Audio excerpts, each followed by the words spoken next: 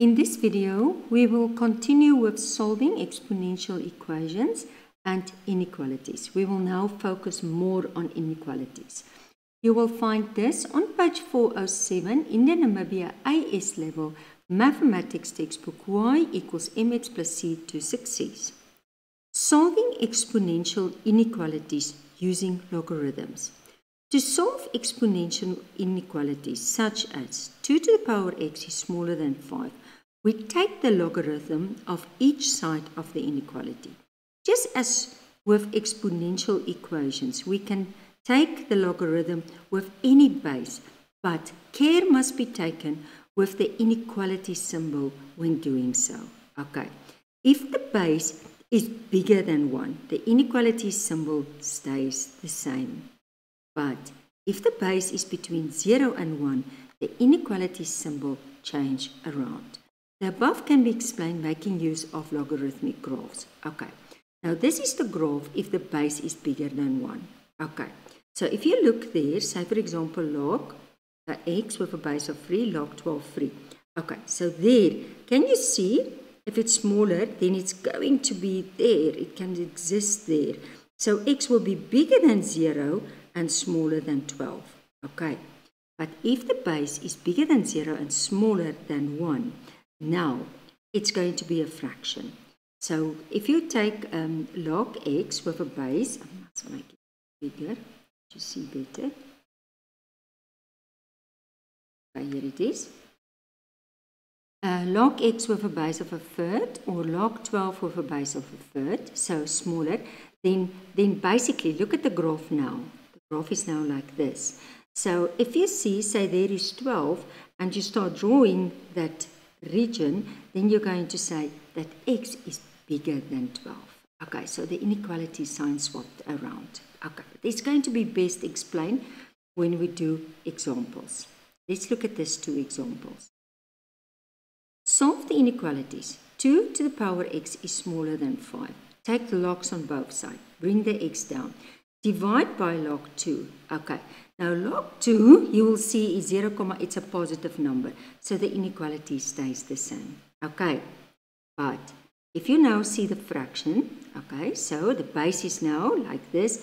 Between 0 and 1, it's a fraction. Okay, take log on both sides.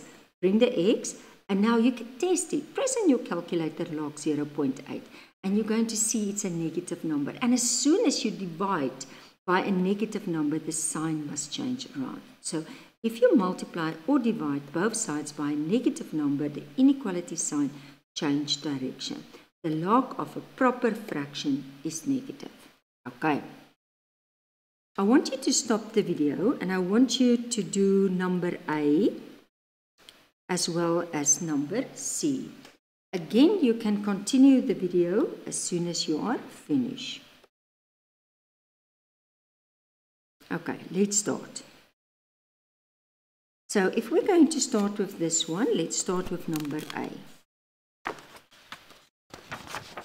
Okay, so it's going to be 5 to the power x smaller and equal 7. Take logs on both sides. Keep your inequality sign. Keep the equal also. Bring the x down, power law.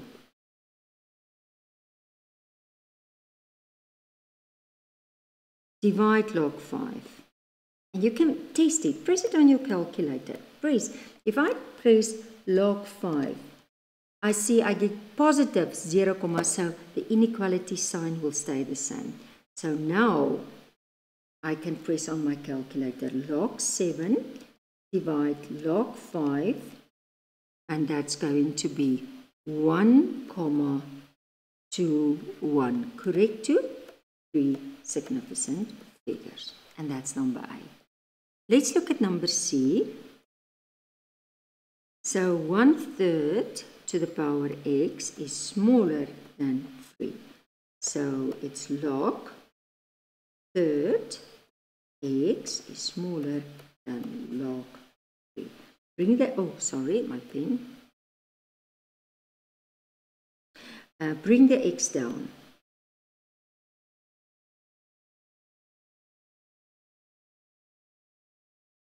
I just want to move this. Then divide both sides by log a third. Now actually, as soon as I divide it by log a third, and I'm going to now, just because I could have first do it in this next step, and I decided not, but as soon as you divide, you must actually swap. Because press on your calculator, press log, bracket, 1 divided 3, close the bracket, and you get negative 0.46. So you divide by negative, and that's why the sign swap. And now we can just go for that finals. And saying x is bigger, press on your calculator log 3, divide log, bracket, 1 divided 3, close the bracket, equals. And I'm getting negative 1. That's very nice. That's an exact number. Okay, so we can just leave it like this. Yeah, 0.00, I know. I think just because it's a number, you can just write it like that. Okay, and that's the final answer.